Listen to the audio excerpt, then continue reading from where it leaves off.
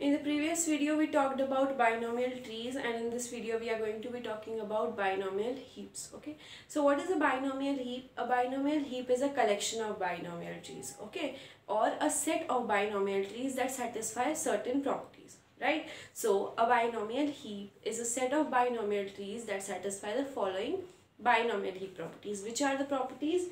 These two properties a set of binomial trees need to satisfy in order to be called a binomial heap, right? Now let us see what are the properties. Each binomial tree in H obeys the min heap property. That is the binomial tree, every binomial tree in the set of binomial trees has to follow min heap property, right? What is the min heap property? The key of a node has to be greater than or equal to the key of its parent, right? We have already studied what are min heaps, right, in case of binary heaps, but we are now studying about binomial heaps, but the min heap property remains the same. Okay, the key of a node has to be greater than the key of its parent in order for the min heap property to be satisfied, right? So the first property says that every binomial tree in the set of binomial trees, or every binomial tree in H has to obey the min heap property. That is, the key of a node has to be greater than the key of its parent, greater than or equal to the key of its parent, and each such tree is called as min heap ordered tree, right? So let us now just talk about this particular tree. Okay, so this is a binomial tree. So this is min heap ordered tree. Why? Because for every node, the key of a node is greater than or equal to key of its parent. Therefore, let us check for this node. The key of this node is greater than or equal to the key of its parent. The key of this node is greater than or equal to the key of its parent. Same for this, this. So it follows the min heap property, right? The entire binomial tree follows the min heap property, right? So we call such tree as min heap ordered tree, right? So that is the first property. So every binomial tree in the set of binomial trees have to follow this property. So this tree follows this property, min heap property. Also this tree follows the property. The key of a node has to be greater than the key of its parent. Key of a node has to be greater than, and key of a node has to be greater than or equal to its parent. Same with this. Why? Because it is just a single node binomial tree, right? Or B naught. So there is no checking. We cannot do any checking, right? So by default it is a min heap ordered tree, right? Because it is not violating the property of a min heap. So all these trees satisfy, or the collection of trees or the set of these trees satisfy the min heap property, and all these trees are min heap ordered trees, right? Now the second property says that for any non-negative integer k, there is at most one binomial tree in H whose root has degree k. That is, if I say any integer k, let us say 3, then there can be either 0 binomial tree in this collection whose root has degree 3, or at most one binomial tree in this collection whose root has degree 3, right? So do we have any, let us say for k is equal to 3, how many binomial trees are there in the collection whose root has degree 3? Only one. So there can be at most one, right? So what is this property? We are just looking at it in just a moment. Okay, so the first property, what it implies is, the first property implies that the key or the root of the binomial tree contains the smallest key in the tree, right? The root of every min heap ordered tree contains the smallest key in the tree. See, this root contains the smallest key in the tree. So 6 is the smallest key in the entire tree. Why? Because the min heap property is followed. Same in this case. What is the minimum of all these? 1, 12, 25, 18, 1. So the root contains the smallest key in the tree. Here also root contains the smallest key. Okay, so there is nothing that is to be violated, right? So it is by default containing the smallest key. So root is containing the smallest key in the tree. So what does the first property imply? That in a set of binomial trees that have to qualify to become a binomial heap, the root has to contain the smallest key. The roots of all the trees in the collection will have the smallest key in the tree, right? That is what the first property implies. The second property implies that implies that an n-node binomial heap can contain at most log n plus 1 binomial trees. You want me to repeat it? An n-node binomial heap contains at most log n plus 1 binomial trees. Log n plus 1 binomial trees. Okay, so why is it possible? Why is it so? Okay, so now let us say I want a 10-node binomial tree. A 10-node binomial heap. Then how do we represent 10 in binary? 10 in binary is represented by 1 0 1 0.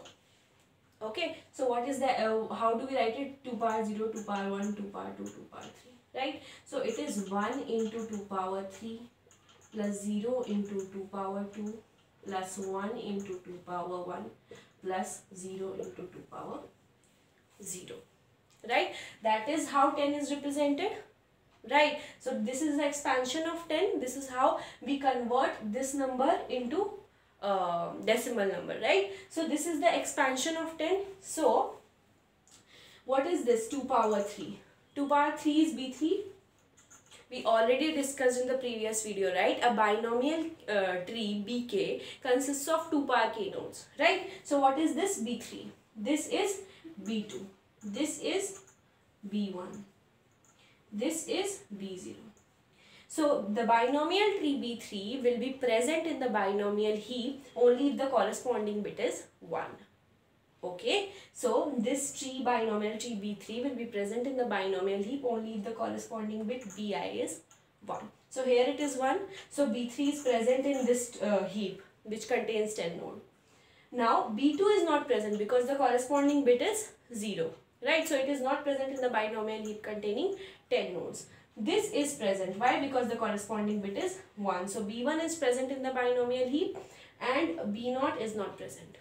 Okay, so in order to represent a tree, a heap having 10 nodes, we have to represent it using, it will contain two binomial trees, B3 and B1.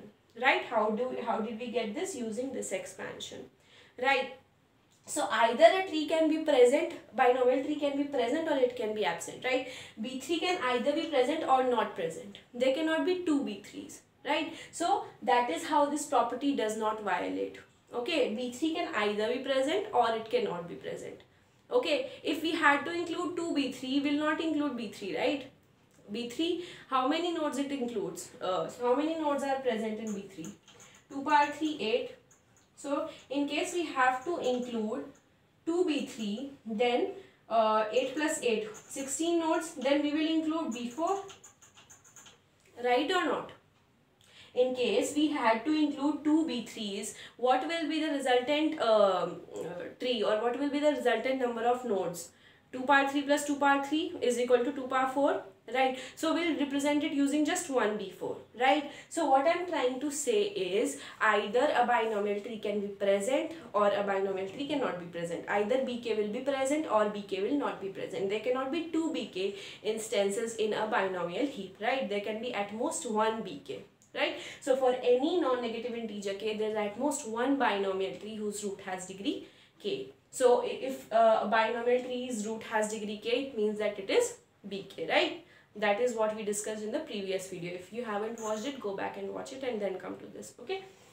So in case, now let us talk about, let us say another example. Let us see another example. Okay.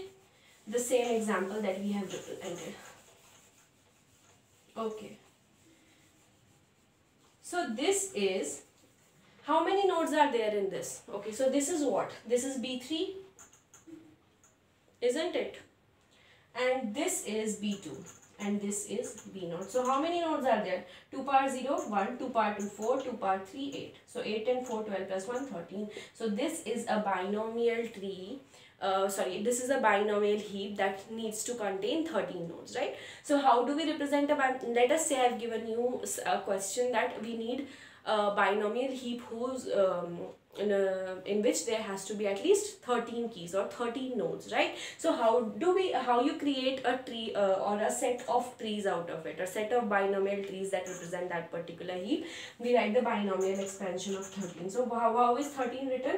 It is 1 1 0 1, right? So it is 2 power 3 into 1 plus 2 power 2 into 1 plus 2 power 1 into 0 plus 2 power 0 into 1, right? So B3 is present, B2 is present, and B0 is present. B3, B2 and B0, and B1 is not present because the corresponding bit is 0. So this is what we have already represented here, B3, B2 and B0. B3, B2 and B0. Right? So this is how we represent a binomial heap with n nodes. Right? And how did we derive this number? Any number n. Right? How is it represented in binary? Using log n plus 1 bits. Right? Let us say 13. So 13 is represented using how many bits? Log 13. What is log 13? 3 point something, right? Floor of 3 point something, 3 plus 1, 4. So at max 4 bits are required to represent 13. So for representing any number n, these many trees are these many bits are required. So in order to represent an n node binomial heap, log n plus 1 trees are required. So however many number of bits are required in order to represent a number n, the same number of trees are required in order to represent a binomial heap with n nodes. Right? So I hope you got all this. Right? So these bits and all this stuff. Right? So here we have 13. So 13, if we put 13 in the place of n, what we get? 4, right? So it can have at most 4 binomial trees. Right? So how many trees it has? 3 trees, right? So at max it can have log n plus 1 binomial trees. That is, an n node binomial heap can have at most log n plus 1 binomial trees. That is what it implies, right? That is what the second property implies. The first property is that every binomial tree needs to be min heap ordered. That is, it needs to follow the min heap property. And the second property says that any n node binomial heap will contain at most log n plus 1 binomial trees, right? And for any non-negative integer k, there is at most one binomial tree whose root has degree k, right? So that is what the properties of binomial heap is, and this is an example of binomial heap, right? Now let us see how we represent binomial heap actually. Like, this is how we represent it. I mean to say, how is it implemented, right? This is the representation, that is fine. But how is it actually represented, or how it is actually implemented, right? So how are binary trees represented? Binary trees are represented in the form of a structure node that has a pointer that points to left child, right child, and then the data, right? But with this this binomial heap is represented using a left child right sibling representation, or I should say each binomial tree within a binomial heap is represented using left child right sibling representation, right? If you don't know about it, I'm just telling you, okay? So what is left child right sibling representation, or why do we even need it, right? Let us say in case of binary tree there are just 2 children. Maximum a node can have 2 children, right? But in case, let us say, it is not restricted, or there is no restriction on the amount of children a node can have, right? So we do not know how many space to allocate, or how much space to allocate, or how many pointers we need to store each child, right? We do not know how many children a node can have, so we do not know how many pointers to allocate, or how many space we need to allocate for each node, right? So the concept or the strategy that we were using in order to represent binary heaps fail here, right? It fails here. So, or even let us say, if we say, or if we have that a node can have a maximum 10 children, right? Every node, this is a 10 array tree, right? Or let us say this is 20 array tree. That is, a node can have at max 20 children, right? But what is actually happening at practice is, a node, even though it is a 20 array tree or 10 array tree, every node has at max or on an average 2-3 children, right? So allocating these many pointers, 20 pointers or 10 pointers, doesn't make sense. It is a wastage. It is just wasting a lot of space, and space is a very important resource for us, right? So we cannot afford to waste space, right? So we come up with a better representation. What is the representation? Left child right sibling representation. In this representation, what happens is, for every node we store the left child, a pointer to the left child, and right sibling, right? Let us see how this tree, let us talk about just one tree, how this tree is represented using left child right sibling representation, right? So we are talking about this tree, okay? So for every node we have to store the left child and right sibling, right? So this will store the pointer to the leftmost child, which is the leftmost child 8. Now 8 will store the pointer to the left child and right sibling. Okay, so this does not have a right sibling because it is the root node, so right sibling is null, right? So now this is storing just a pointer to the first child and not to all the children, right? Just to the first child or the leftmost child, okay? This will store pointer to its first child, that is 11, and right sibling, which is 14, right? So 14 will now, let us now talk about 14. 14 will store pointer to its left child and right sibling. So it has just one child, that is 38, and right sibling, which is the right sibling of it? 29. Sibling, you know, right? Nodes that have the same parent, right? So it will store the right sibling and pointer to the leftmost child and right sibling. So since it has first child, it stores pointer to the first child, right? Now let us talk about 11. 11 will store pointer to its left child and right sibling, right? So we are able to represent the entire tree using this. Now 29 does not have any child and it is the rightmost sibling, or I should say the last sibling. So both the pointers are null. 38 also does not have a child because it is a leaf node. It does not also have a right sibling. Same with the case of 17. It does not have a child and it does not have a sibling. Same the case with 27, right? So this is the way how we represented this tree using left child right sibling representation, and it has saved a lot of space, okay?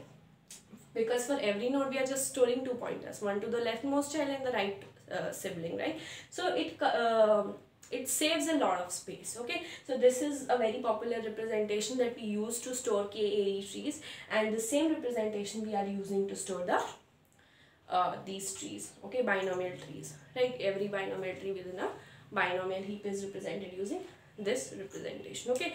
So apart from this left child and right sibling, we are storing some more things, okay? So we can store many things, right, in a particular node, for a particular node. Typically what we store a key and a left child and the right sibling in this particular representation. But let us say that we are storing more information. So let us say that we are also storing the parent of a particular node, right? For example, this is the node, then we are also storing its parent, pointer to its parent, pointer to its parent, pointer to its parent, right? We are also storing pointer to, so what are the things that we are storing for a particular node in this particular representation?